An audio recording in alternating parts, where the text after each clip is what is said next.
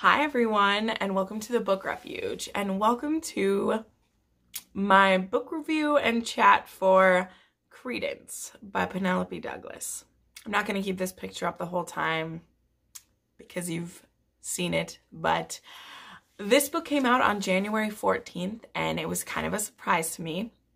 I hadn't been a member, well, I'm on her mailing list, but I somehow found out about Credence on Instagram when someone posted a picture of it on their story. And then I was like, I read what it was about and I was like, I have to have this. And it's coming out in only like 4 days when I saw it. But there was no place to pre-order it or like able to do any of that because I don't know why. Like apparently Penelope Douglas is like successful enough that she doesn't like need to do the pre-order campaign because people will just buy it. Like, I don't know. I'm not judging her for that. I just was frustrated because I wanted to pre-order it and have it. But I quickly joined one of her Facebook groups and it posted at like 5:30 a.m. on Tuesday, and I ended up working from home that day and reading the whole thing in like 5 hours. Normally I would read even faster, but two things. One, this book is over 400 pages, and two, the books of Penelope's that I've loved, like really loved, which is Birthday Girl for the most part, I was sad that I read it too fast. So I really didn't want to speed through this book because I had a feeling it would become a new favorite, and I didn't want to hurry because once it's done, you can't put the cat back in the bag. So let's get into my thoughts. I will let you know when we get to spoilers, but I'll tell you what this book is about. So this book is about Tiernan, who her parents were these two like famous rich people. Her mother was an actress. I don't know what her dad did.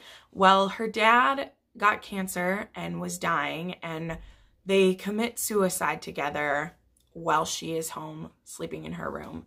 And her mother takes something and her dad takes something, and they die together, leaving her an orphan, leaving her with no immediate family that she knows of, and abandoning her at 17 and just deciding that they cared more for each other than for the future of their daughter, is how it feels to her.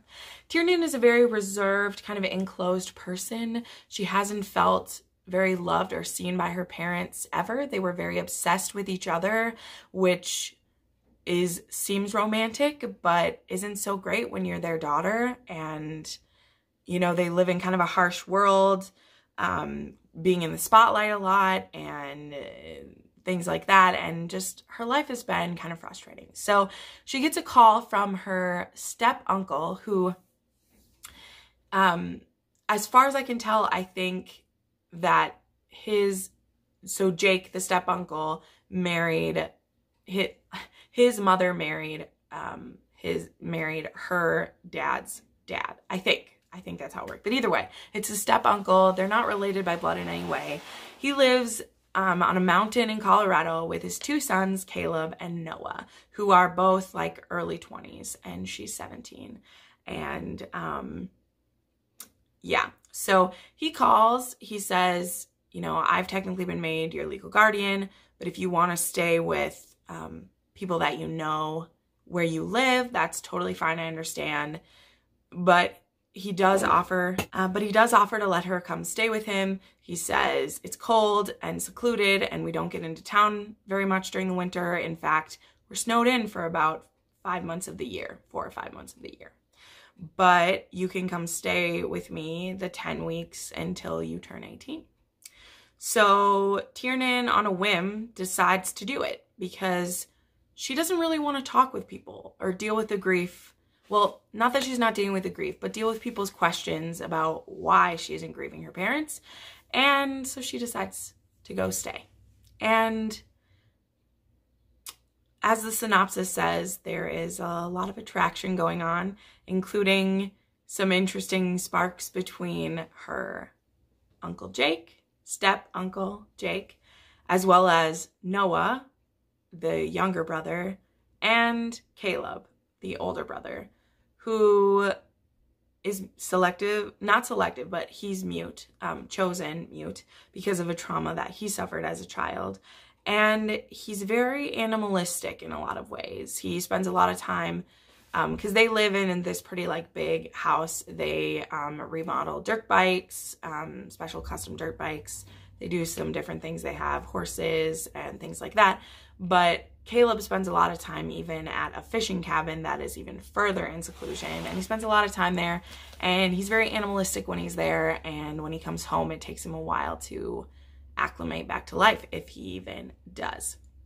So, yeah, I mean, I don't even know what to say. That's the synopsis. That's what it's about. To keep the spoiler-free part of this, I really liked it. I gave this 5 out of 5 stars. It is a new favorite. It was very steamy, very sexy. Wow.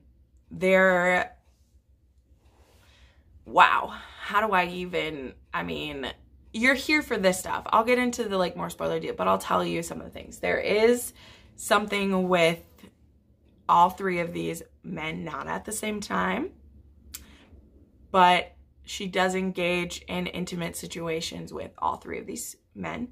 Don't ask me how the family dinners are when all this is over, because that's an interesting question. But none of it ever felt forced. Emotionally, I mean, there are some interesting situations, and there are a couple that border on assault to me. I think most of you would agree as well when you read it, but Tiernan isn't afraid to say no, and nothing ever really goes past the point of, like, her word goes in regards to pretty much all of the sexual encounters in this book. So this isn't a case of 3 men locking this girl in a cabin with them and using her for whatever they want. That's not how it goes down. But it is very emotional in the best ways, the way that Birthday Girl was for me, even more so. But it doesn't have the same twisted level that like her Devil's Night series does, which is very hard for me to read actually. And that series gets very low ratings for me because I feel like it's all salacious, and a lot of the situations that happen to our leading women I just can't get behind. But Tiernan goes on a journey, and it's emotional, and all of the men, the way I described it in my Goodreads review, they all like heal each other in different ways. Jake is holding on to a lot of regrets from his past. He doesn't know how to let anyone in, and he's able to see that Tiernan needs a father figure more than she needs like hot age gap sex with him. Doesn't mean they maybe don't try at first or get close or whatever, but it's clear what she really needs from him is like the emotional support of an adult who doesn't have any conditions on their love for you. And so that is kind of what I feel like I take from that relationship. Noah, he's more of the fun-loving. He obviously is really attracted to her. He wants to be a dirt bike pro. He keeps threatening to like leave his dad and go somewhere else, but he can never get the courage to do it. And his interactions with Tiernan really help him to kind of like man up in that regards and make a future for himself. And then there's Caleb, who, to me, the stuff that he goes through and the changes he makes are the biggest spoilers, so I'll save those for just a little bit on. But obviously, him and Tiernan coming together really changes both of them in just some, like, crazy ways. Like, it's crazy. But they all have legitimate things where I could have seen her with any of them. And I feel like I've kind of given it away, but I'm going to go to spoilers now. Leave if you really don't want to know any more details about this. I feel like with this kind of romance, I mean, there are some spoilers that I'm going to talk about. So leave, go see it. It's sexy. There aren't a ton of trigger warnings for this, I wouldn't say. I mean, if you're in for like Penelope Douglas's other books, this doesn't even touch some of the trigger warnings in those. So if that's what you're wanting to know, I think you're good. Like I said, there's some dubious consent, but Tiernan's always in control. So I wouldn't even consider those like too much. So anyway, all right, getting into spoilers. So going into this book, the thing says, it says, I can't remember what her tagline was, but she talks about like that there will be something with all three of these men. And like one of them has her, one of them wants her, and one of them is going to keep her. And I wasn't expecting it to be Caleb until probably 60% through, because we don't even interact with him much in the first 30%.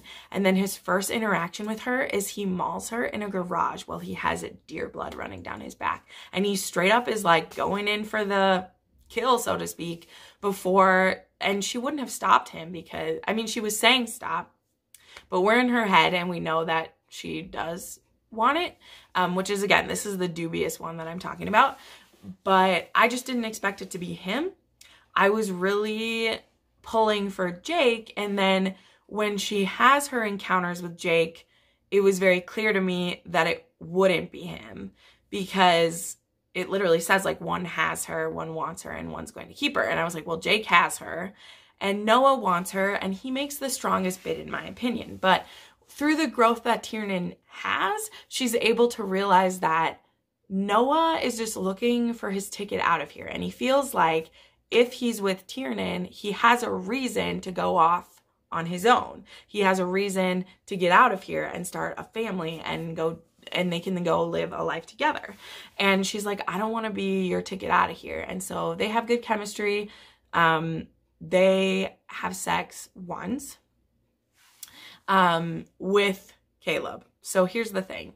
There is a night that there's a threesome between Caleb and Noah and Tiernan, and it's very hot. I don't have any problems with threesomes. But it becomes very clear that like Noah, although he would love, like he wouldn't mind having this relationship with her, it wouldn't be a long-term thing. And the more interactions with Caleb and the things that really frustrated me about him, and some parts of Caleb that reminded me of like Damon, which I'm not into, like I hated Damon. I hated him, and I don't understand how he got a happy ever after, because he's disgusting to me. Is like he spits on her when he's mad one time. He like steals her things. We still don't know what happened to her underwear, although Penelope Douglas says there'll be a short story about that coming out on Valentine's Day. So I'm excited for that. But I understand, like, once you learn the trauma that his mother got high and left him in the car for 4 days until his dad found him and he never spoke again, that there's a lot of damage. And although I do believe, because there is that, like, they separate for a while after some drama that they have. Caleb basically tells her to leave. It's not working out. She moves back home. She's going to, like, go to school. And, you know, she's only 18 and he's only 23. And he comes back and he had, like, opened himself up and he was speaking again and all these things. And that's the part of it that's a fairy tale, because I really think he needs some therapy, not just some girl's magical vagina makes him talk again and makes him functional and all the problems that they had are just fixed. But it is very powerful that they separate and he handles his issues, and it's like 3 months later, and then he comes back and is like, I worked on this. I'm here. And I really do appreciate that in stories, because I think it's realistic. I know lots of couples in my life that they broke up for a time before they realized that that person was the one for them. And so I really liked that about it. So yeah, those are kind of my thoughts. Like I said, though, the fact that she has had sex with all three of these men, and is later married to Caleb, and they have a son together, and it's like, yeah, I had sex with grandpa once or twice. Or actually, like, grandpa took my virginity was a thing. I mean, obviously that's not going to come up at a family dinner, but, like, you know it. And so at the end, when they're having, like, everybody interact, I'm just thinking, like, this is weird. I don't know, but it's okay. I really, really loved it. her writing is so powerful. And what I always love is a character of like Tiernan was hurt and she was really secluded and like going through some things because of what her parents had like put her through and not paid attention to her. And like, that's really traumatic. But the fact that she has such a cool like arc and these different sexual experiences like really helped her. And there's a quote in the book where like she says her mother taught her never settle with the first person you sleep with, which I don't agree with. But the way it's shared is that like relationship wise, the first person is lust, where you just are at each other all the time and it's really good sex and it's all great. The second person, you learn about yourself, you get a little more demanding, you find out what you like, and that person helps you learn that. And then the last person is the one that you love because you've learned all these things about yourself and you're ready to go into a relationship with what you want out of it. And now, having read the whole book, it was pretty obvious like how that was set up, because that's what it was with Jake, is it was lust. Noah was teaching her to be a stronger person, and she says no to Noah more than she says no to anyone else, because she knows that the sex with him like isn't meaning anything, but she's learning, you know, she learned some fun things about herself. And then when she's with Caleb, she knows, she's like, I'm not going to be pushed around anymore. Like, we're either in this or we're not. And yeah, so yeah, there was also some unnecessary drama, which was just ridiculous. I don't feel like this story needed a villain at all, but there is one. I mean, it's well placed. Like, she sets the seeds the whole time, so it's not like it's a surprise. It's just that I don't feel like this book needed one. Birthday Girl didn't need a villain. This one didn't need a villain. Like, it was dumb, but it was cool. I love the setting. I love kind of like wilderness stories. I like hunting, fishing, horses, ATVs. Like, I love that. So that was a great aspect too. The atmosphere was amazing. It was a great book to read in the dead of winter when I'm frozen in my house. So yeah, it was 5 out of 5 stars. It was super sexy. This is like 5+ on the steam level. Not safe for work. Don't read it around anyone who might look over your shoulder, because it's crazy. And pretty much from the time that she first has sex with someone, around like 38%, there's sex in almost every chapter going forward. So there you go. That is my review and spoilers for Credence by Penelope Douglas. I hope you enjoyed that. I put up new videos whenever I feel like it, but for sure on Mondays, Thursdays, and Saturdays. So make sure you subscribe for all the content. Have a wonderful day. Bye.